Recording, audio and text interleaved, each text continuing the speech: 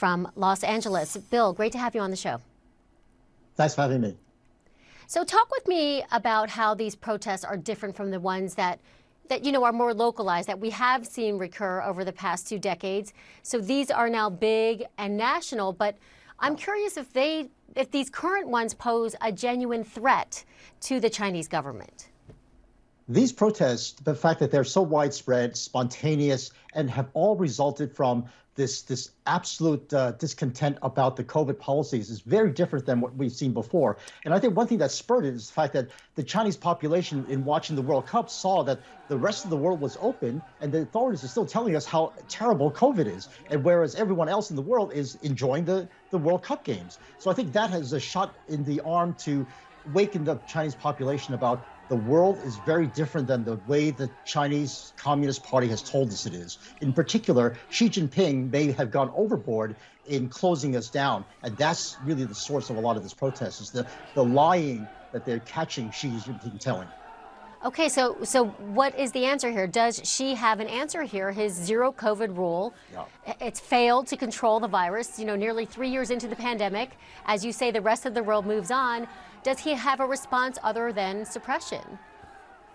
Actually, we're going to expect to see Xi Jinping come up with even more suppression, because the one thing that he cannot tolerate, and the lesson learned from the fall of the Soviet Union, is that you cannot let domestic protests get out of hand. Domestic security was the highest priority put on the agenda from the very minute Xi Jinping arrived on the scene. Look at how he handled Hong Kong. Even there, a more localized protest was completely clamped down the minute it started to be persistent and get out of hand. So I would expect to see a huge crackdown put in place by Xi Jinping. Now, he may do it in a very sly sort of way and blame it on the local authorities, say, well, I was about to lift up COVID, but the overzealous local authorities have gone crazy in implementing policies in a way that I didn't anticipate. So that might be his face-saving way of backing out of COVID, and at the same time clamping down on the protesters and saying, you guys are just misunderstanding the way the central government wants it implemented and the way it's being implemented by the local level.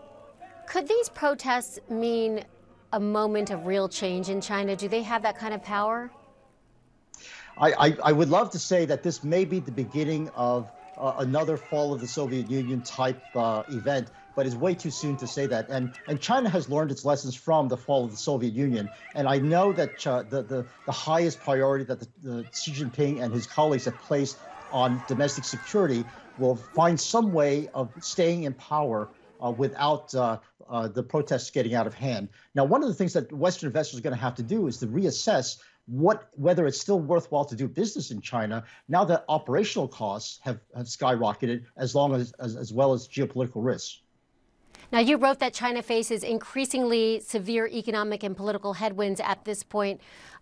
Talk us through more of your opinion on what you see happening here. Well, the latest data from China has shown us that the big behemoth that China we thought was going to be may not be as big and as fast growing as we previously thought. The population itself is starting to shrink pretty dramatically. And the one way that China will be able to maintain its growth that it had in the past is through productivity and investment. But Xi Jinping, in his latest speeches, have said innovation will be done in the interest of the central government. In other words, centrally directed innovation. That's an oxymoron. You cannot direct innovation. Innovation happens by the incentives of the marketplace. And every country that's tried to do state-controlled investment incentives fails in finding the best investment. So the kind of productivity growth that China needs to grow the way it did before is somewhat in question. And the population growth that gave it its tailwinds in the past is also not there. So those are the kind of headwinds that we think will keep China in a very difficult position going forward. And again, one of the reasons why Western investors are going to have to reassess whether or not they really want to be in the China market that's not growing as fast as they thought in the past. Earlier this month, China announced what appeared to be significant easing of COVID restrictions. Why do you think this plan ultimately wasn't implemented? Well, China has convinced the population that the worst of every possible eventuality is to have COVID break out in the country. And so the policies have demonized COVID to the point where any kind of relaxation that results in a jump in the number of cases will be regarded as a personal failure for Xi Jinping. So again, he's going to have to figure out a way to ease back on the COVID restrictions in a way that allows more personal freedom, but at the same time control the number of outbreaks, and that's a almost impossible task given the fact that their vaccines are not as efficacious as the Western Moderna and Pfizer vaccines. All right, Bill Lee, Chief Economist at the Milken Institute. Great to have you on.